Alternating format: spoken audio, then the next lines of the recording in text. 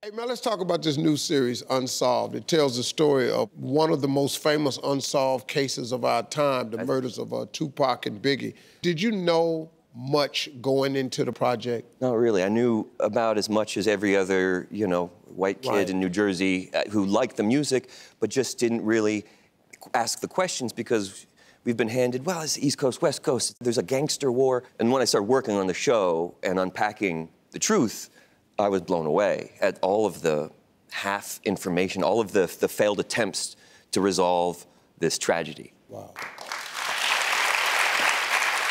Have you watched this with your parents yet? Because you play a detective. Yeah, I showed it to my dad, and 5 minutes in, there's Wavy Jones up there, he plays big, and my dad looks at me and goes, "Is that Tupac?" He's an 80-year-old man from Arizona.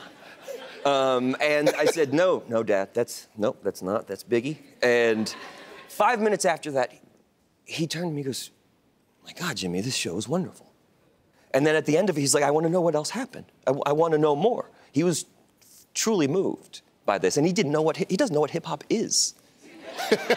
Yeah, really? Yeah, truly. Yeah, yeah. No clue. Yeah.